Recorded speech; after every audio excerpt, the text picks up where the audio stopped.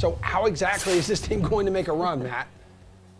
Yeah, maybe Nick can speak to this more than I can about the motivations as far as why the Reds are doing what they're doing. But to me, all I'm really seeing is just a team that gave away their two best hitters, and then also Suarez, who's one of their top 5 hitters also. But Castellanos and Winker are huge losses in the outfield, especially when you consider the guys that are now replacing them are not above average hitters. I think Senzel, Fraley, Naquin, Aquino, Akiyama, like all these guys are number 4 outfielders, probably. I mean, there's some youth there, so there's a chance, but I think overall this is not a very exciting roster.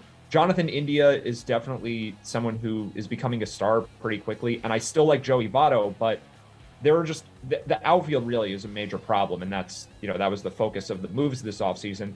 And then just like the Cubs, this is not a very deep pitching staff. I think there's some solid veterans here, but I'm not really happy about the Reds rotation either. So I don't really know why the Reds couldn't just continue with what they had last year. Maybe Nick knows more about that than I do, but overall, I don't really like this roster. All right, Nick, can this team surprise and inspire fans to keep the faith?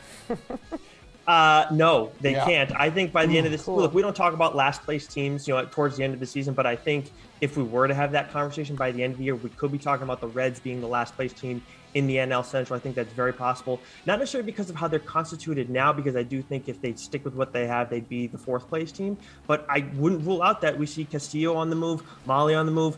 I don't think Vladimir Gutierrez or Jonathan India are guys they'll get rid of because they're just younger. But Mike Minor, who knows? I know they just signed him, which is a huge deal. But I just think right now they're trying to rebuild. Hunter Green, what's he going to do this year? I know he got smacked around last year in AAA. Nick Lodolo, he's going to make his major league debut more than likely this year. So you got some younger guys, and I think that's what they're kind of trying to move more towards is build around that young core that they have, the young talent that they have, I should say, and see if it's a core that they can rely on for the future. So yeah, this is a team, when we're talking about win totals, I take the under on this one, just one game below the Cubs on DraftKings Sportsbook, but they could easily be, fringe 70 win. We could be talking like 69, 68 for them this year if they make a lot of moves that end up making them worse this season.